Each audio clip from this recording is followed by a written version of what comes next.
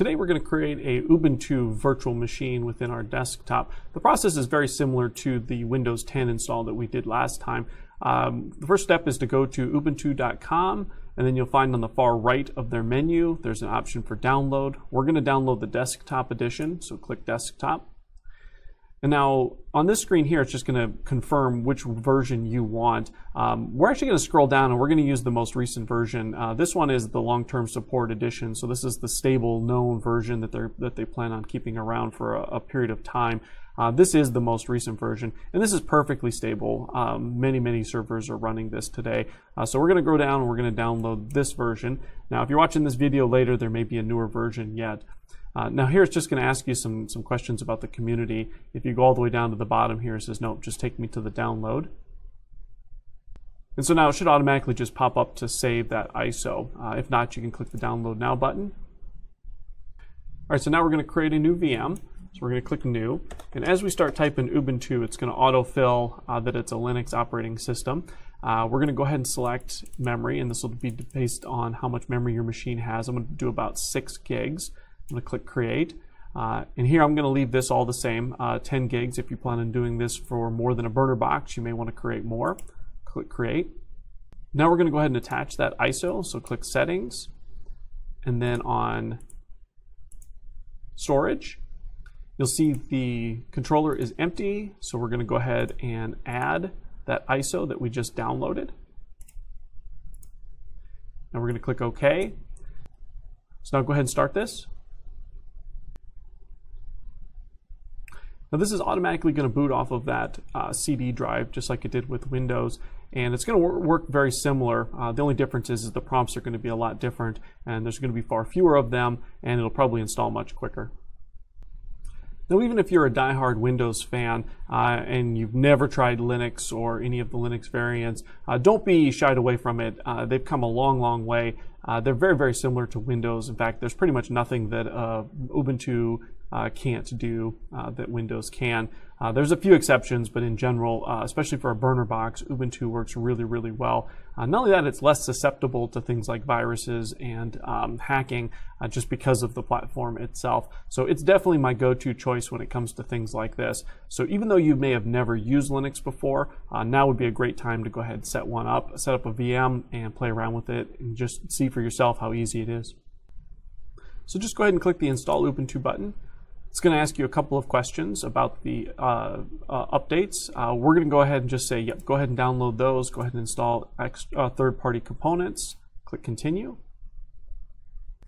And now it's going to ask you how and where you want to install it. Since this is a virtual machine, let's just go ahead and say, erase the disk and install Ubuntu, and then click the Install Now button. There is a confirmation here just to confirm, yep, we're good. We're going to wipe everything. That's all right. Click Continue. So even though it's installing in the background, it's going to ask you some prompts. Now we can actually make this window a little bit bigger so we can see the continue button. Some of them just don't quite fit within the VM. So you can go ahead and pick your location, keyboard layout, and then there's a couple others. Now one difference between Windows and Linux is Linux won't let you use an empty password, as you'll see. Now one of the things you can do is you can say log in automatically, and then you can just use something like your username as your password. You do need to remember it because it will come up in the future, but this will actually just log in automatically now.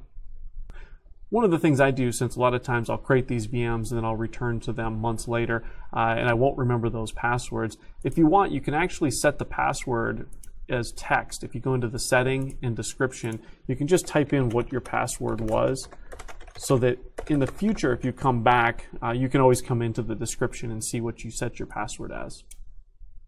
Our Ubuntu installed just fine. It did ask you to reboot just like the Windows did. You don't need that separate program to install because Ubuntu has it built in.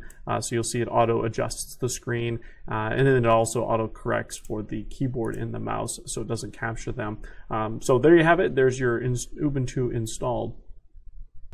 As you can see, it has common programs like Firefox already installed, and the experience is very similar, if not identical, to the Windows counterpart. You'll see the menus are the same. One difference is that the menu is always at the very top, so even if your program is not maximized, that'll be where your menu is at. So you'll see in Windows normally the menus down here. In Linux you'll see the menus always at the top. So a little bit more like a Mac.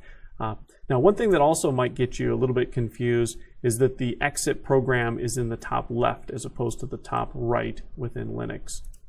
So when dealing with a virtual machine, when you're done with it and you want to save or exit, there's a couple things you can do. You can use the normal virtual machines shutdown option. So in Linux or in Ubuntu, you can come up here and you can say shut down and then do a shutdown from here. Another option is most modern operating systems will support this shutdown here. So if you use the ACPI shutdown within the VirtualBox menu, it'll actually trigger the same thing on the host or on the guest operating system and ask you what you want to do. If you don't want to shut your machine down and you want to treat it more like a laptop and you just want it to be right where it was when you left, you can actually just shut it down and it'll store the state. And that's what I'm going to do for right now because I'm going to continue to use this in the future. So if you just close the window, it's going to ask you, do you want to save the machine's state? And if you say OK, then it'll essentially put the virtual machine into a hibernate mode. And then when you come back, it'll actually be right where you left it. So that's what I'm going to do today, and that's where we'll end this video. If you like this video, be sure to head over to our Deep Web University, where you'll find more videos, white papers, and articles about open source web harvesting for your business. I would also invite you to join our monthly newsletter, where we send out exclusive insights and partner updates. If you're ready to continue learning, I've got a couple videos already queued up for you.